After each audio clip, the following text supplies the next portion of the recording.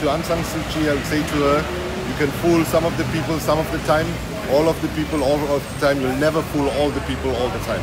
So let me say to you, we're disappointed in you. You should have spoken out much louder.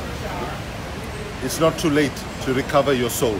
You've lost your soul, you've lost your integrity, you've lost your sense of decency by defending the detention of these two Reuters journalists and all that has been happening to the Rohingya people.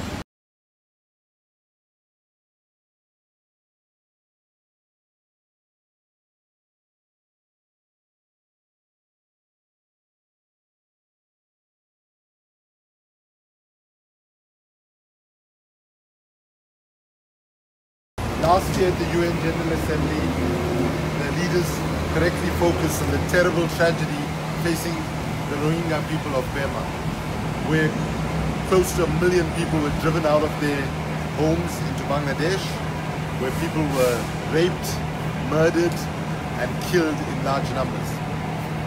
We have done a campaign here in New York to make the world know who is responsible for this terrible atrocity. So the leader of the military, Aung Hlaing, as the head of the army, has been responsible for all the atrocities that have happened to the Rohingya people. Just listen to these words. My woman who survived. Soldiers tied my hands together. 4 of them took me, and all 4 raped me. From a Rohingya woman who's 20 years old. Today at the General Assembly, there is no mention about the Rohingya. We must remind ourselves that this issue has been going on for a long time. It's not as if suddenly there was an attack on this minority. It's not as if this is the only minority that is under threat. In both Kachin and Shan states in Myanmar, just as in Rakhine state, minorities are under threat. We call on the leaders here at the General Assembly to stand up, to take action, not to let a mass murderer get away with impunity. I ask the leaders of each of the countries that are here, sadly most of them are men, but we ask them, would they be as timid and as passive as they are if it was their mothers, if it was their sisters, if it was their wives, if it was their friends, having to experience the kind of atrocities that the people of Rakhine State and the Rohingya have experienced, and particularly the women and young children that have been suffering so much. And let's bear in mind, those that have survived are in large numbers, but also thousands have been killed brutally. We cannot be silent, and once again, the world needs to know this face. This is a face that's been hidden from the world, and the world needs to ensure that justice is done and accountability is secured, and that Aung Hlaing and his generals do not get away with impunity and with mass murder. We are now going to... hello. Hi. How are you? You know this guy? Have you seen a photograph of him before? Yeah, take a photograph of him, because this is the person that the whole world needs to see, because basically he has stayed out of the public eye, and as a result, we've been doing all of these things, but with no accountability. So our effort is to try and pick up the visibility around him to get leaders here to act, because they always say we don't know who to go after. Lovely to see you. Lovely to see you. That's wonderful.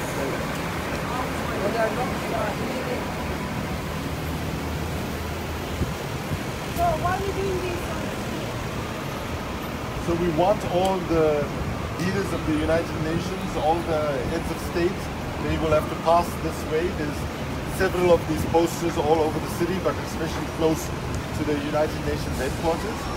This is our small attempt to try to create awareness, to create visibility, and to ensure that the people who have lost their lives and the Rohingya people are suffering now in Bangladesh justice is restored to them. We will never be able to wipe out the terrible, terrible, terrible atrocities that they have faced already. But let's at least do the best we can now to ensure that people are safe, that people can return back to their villages that were torched and burnt and so on.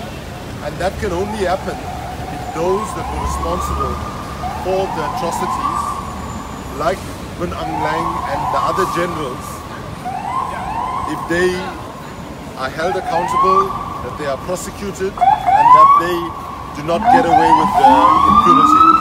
So we are now going to take the message all over New York City. We're going to take it to closest to the United Nations, as the police will allow us to get to, so that the leaders of the United Nations and all the representatives of all the governments that are here cannot say we didn't know. Up to now, they have been saying, well, we don't know what even they look like. So our objective here is to make sure, starting from today, that the world will know who the lead of atrocities, something that the world has not seen for a long time on such a large scale.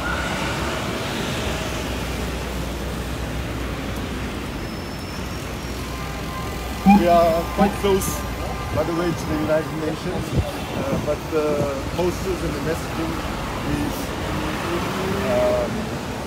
pretty much all the way to the United Nations, and we hope that this image we will release to the media and we will put on social media and so on, begins to break the lack of transparency that we have seen around who's responsible for what's happening. The very positive thing we would say is that the International Criminal Court has now started proceedings against Aung Hlaing. This is a person that Amnesty International named in a report a long time ago, at least a year ago, and we're very happy that the United Nations own report has actually confirmed all the findings of the Amnesty report that came out much earlier. But that is little comfort for the people who have lost their lives. It's very little comfort for people who have been raped. It's very little comfort for people who have lost family members. And it sickens me, to be honest, that we constantly come here to the United Nations and we talk, and the leaders are just not able to take on the things that they absolutely need to be taking on. And the fact that we can have President Trump right now carrying on, as I'm speaking to you, President Trump is speaking at the General Assembly, going on about how great the economy of the US is, how great he's done, forgetting that the US and other Security Council members like China are absolutely complicit in the fact that there are so many atrocities happening around the world, where thousands and thousands of people are being killed without anybody standing up for them. So yes, on in Myanmar, it's China who appears to be blocking a Security Council progress, but then you have the US who is blocking on progress in Yemen, and so on. So the most powerful leaders of the world must carry responsibility, and what we are trying to do here is to just give them no opportunity to say we didn't know who was responsible, because this is a report not just from Amnesty but also from the UN itself, which is released this less than 2 weeks ago. We're looking for the truck, by the way. The truck seems to be chased by the police, so we'll keep walking until we find the truck. So it was just ahead of us a second ago, as in I think we were pushed there because New York completely clamps down during the General Assembly, and So how is this possible, like an act of civic disobedience? this is a very minuscule act of civil disobedience. What's But right now, there are so few opportunities for people to be able to get the message out. We need to use all means available because sadly, while the mainstream media likes to show, does show the atrocities that are happening, and sometimes I think they could do better at doing the kind of investigative journalism that we need to uncover who's responsible and highlight who's responsible. But having said that, I would like to use this opportunity to pay tribute to the two Reuters journalists who were convicted to 7 years hard labor in prison from the Rohingya community in Rakhine State. And I should tell you that an update on what's happening, the truck has disappeared. So let's sign off. I'm not sure we're going to find it. So let me just end by saying thank you for watching. Please share the image of Aung Hlaing. Make sure that the world knows who he is. If he has nothing to hide, he should not feel afraid to go to the International Criminal Court and defend himself.